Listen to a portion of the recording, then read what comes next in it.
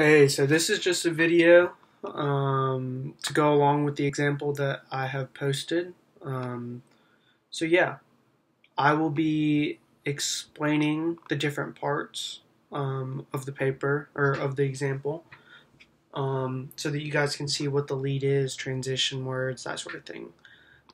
So yeah, so if you look at the example, I've highlighted different parts of the paper. This is so that you guys can see the different examples and reasons and stuff like that. So the yellow part, the yellow sentence that is highlighted, that is the lead of the paper. That is my intro.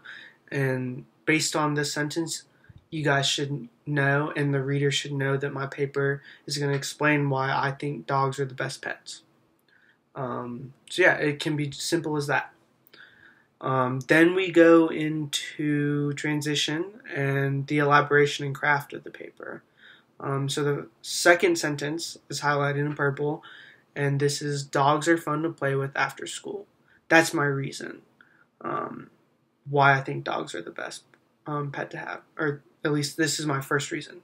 And then my example, which helps strengthen my reason, is my dog and I play fetch with the ball all afternoon. So this shows that I have craft. I'm connecting. I'm relating to the topic. It helps the reader understand that I have experience. Like, I know what I'm talking about.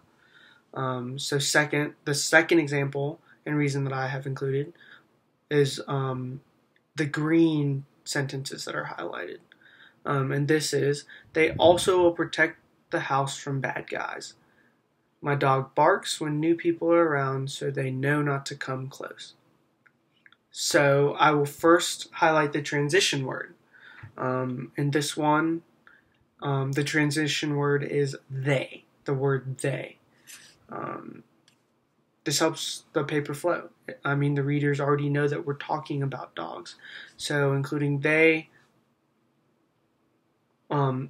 it helps the paper just flow more easily. So then I also included another reason, and this is they will protect me. And so then I went in and gave another example. And my example is my dog barks and lets other people know that they shouldn't come close. So then the third reason and example that I have given are, lastly, dogs love to snuggle and sleep. I sleep with my dog at night, and he snuggles and snores. So the first sentence in the gray highlighted part, the first word is lastly, and that is a transition word as well. I'm just moving into my last argument, and the reader knows that this is my last argument. So then I once again gave them a reason why I think dogs are the best pets to have, and this is dogs love to snuggle and sleep. But then I gave them an example. I gave them an experience, something to connect with, and this is that I sleep with my dog at night, and he snuggles and snores. This makes your reasoning and opinion that much more, valid. And valid, I mean, like, they agree with you, because you're giving them a real life example to connect with. And then the last part of the paper is highlighted in this light blue highlighter, and this reads, these are some reasons why dogs are the best pets to have. So I'm closing out my paper with simply stating my opinion again.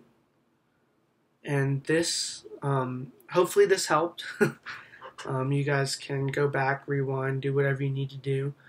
But in the middle of the paper, in the purple, green, and gray highlighted areas,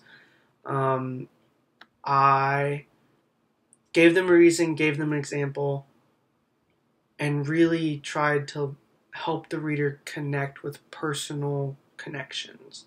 Really made them think that, oh, I know what I'm talking about. Like, my opinion is valid. My opinion should be trusted. and hopefully this was a good paper and example.